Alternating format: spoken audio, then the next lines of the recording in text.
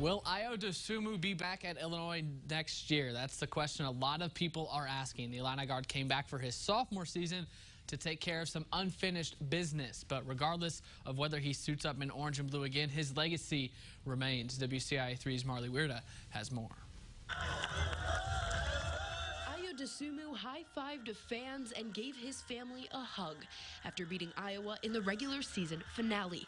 The Illini sophomore didn't know at the time it would be his last walk off the court this season, one he dedicated to the fans. For them to have this success, I'd really do it for them because they really deserve and they really earned it. And we just trying to, make noise in the postseason. While those dreams were cut short, his legacy will be ingrained in Illini Nation. As a four-star recruit out of Chicago, he was a top 50 player nationally with several Power 5 offers, but chose to stay home. Being from Chicago, Illinois my whole life, that just made everything much easier for me. He was the first true freshman in school history to lead the Illini in scoring.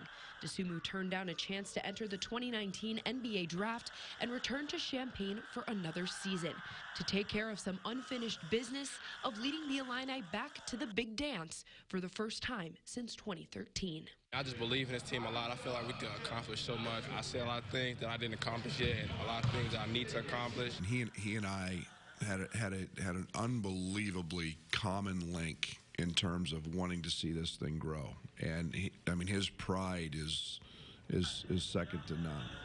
And sure enough, he started taking care of business. Dosunmu was at the helm of a historic season for the Illini, winning the program's most Big Ten games since 2005.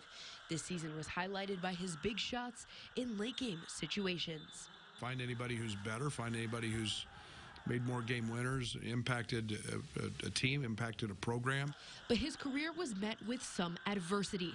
This season against Michigan State, Dosunmu silenced the State Farm Center after going down with a leg injury in the final seconds. He only missed one game, but Dosunmu bounced back in impressive fashion, finishing his last 6 games, averaging 19 points. One of his most impressive post-injury performances was scoring a game-high 24 points to lead the Illini to a win at number 9 Penn State.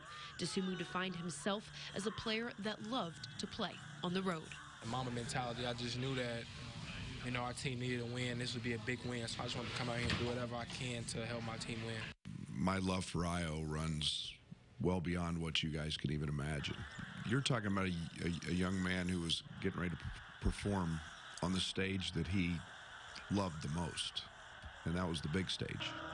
But the Illini didn't get their chance to dance, with the NCAA tournament ending before it started.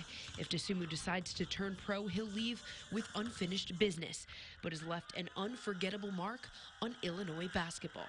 Reporting for your Illini Nation, Marley Weirda, WCIA 3 Sports. Thank you, Marley. No doubt Ayo's going to be remembered for a long, long time.